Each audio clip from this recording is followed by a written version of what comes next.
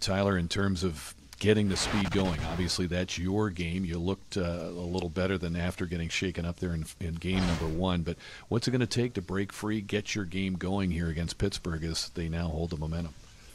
Well, to be able to use our speed, we've got to use some execution and just make some plays and kind of just work with each other. And, they do a tremendous job of playing with their speed, putting a lot of pressure on you and making you make some tough decisions, but we just got to do a better job. Do you get to a point where things start going as they did in this game, where you try to do too much out there, and obviously that doesn't end up working in your favor?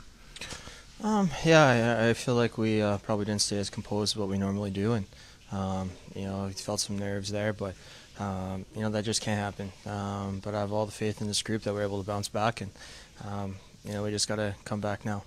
What do you fall back on in terms of the discussions among yourselves and your preparations now for a Game 4 to get things going in the other direction?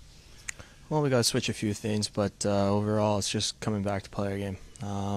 We've come a long way doing what we do, and we know it works. It's worked at certain points in this series against them, but for whatever reason we shy away from it for a little bit, and that's when they take advantage. So we just got to do a better job of playing our game, doing what we need to do, execute, and helping each other out on the ice. Good luck Friday night. Thank you.